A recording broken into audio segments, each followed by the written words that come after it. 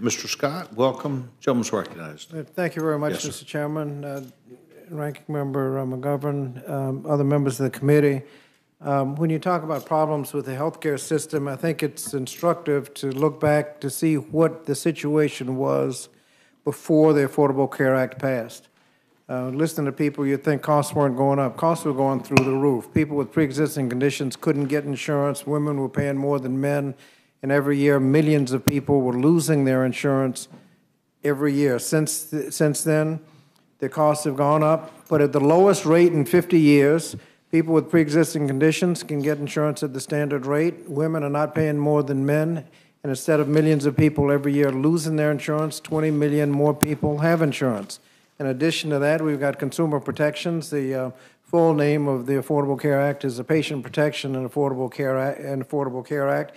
We have no caps on what insurance company has to pay. They can't cancel your policy for anything other than non-payment.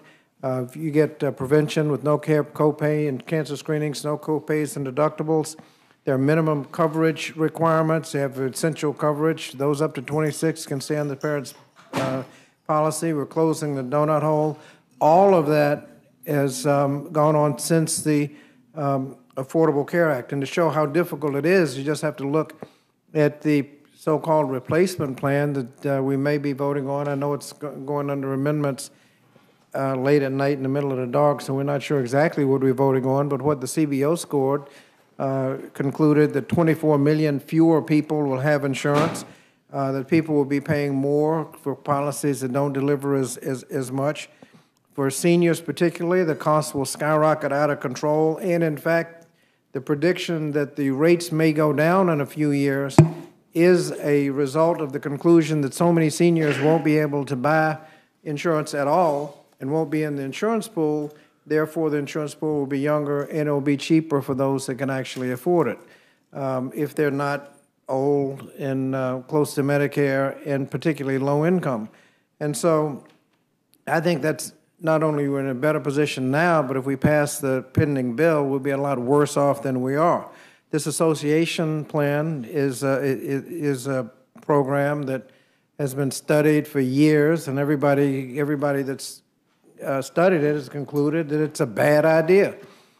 Under the Affordable Care Act, essentially everybody pays average, and this is arithmetic is the problem here. If you get some group to pay less than average, then because of arithmetic, everybody else is going to pay more. And the association plans, quite frankly, will always work, because if you can draw out a little group, they'll always pay less than the ones they left behind. Because if the bid comes in higher than average, they're going to jump back into the insurance pool.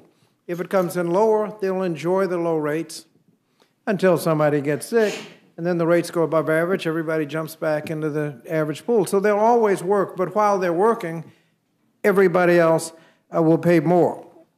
Now, there are other problems. So the net insurance, everybody's paying the same.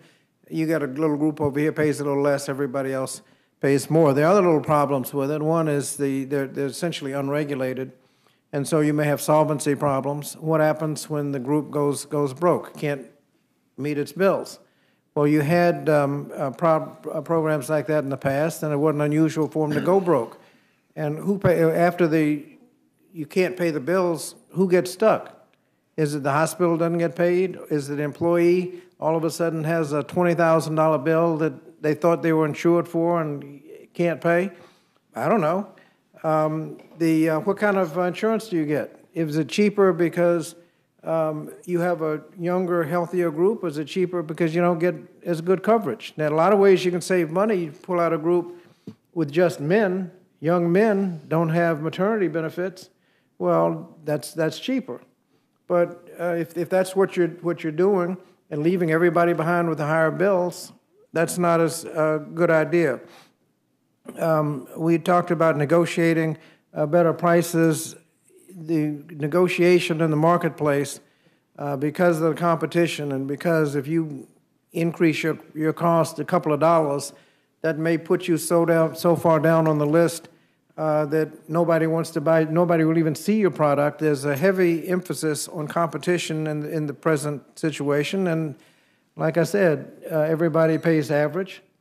And if you're going to have some scheme like this where some pay less, everybody else is going to pay more. That's why this is a bad idea, Mr. Chairman, and I would hope that you would not report a rule to allow this bill to come up.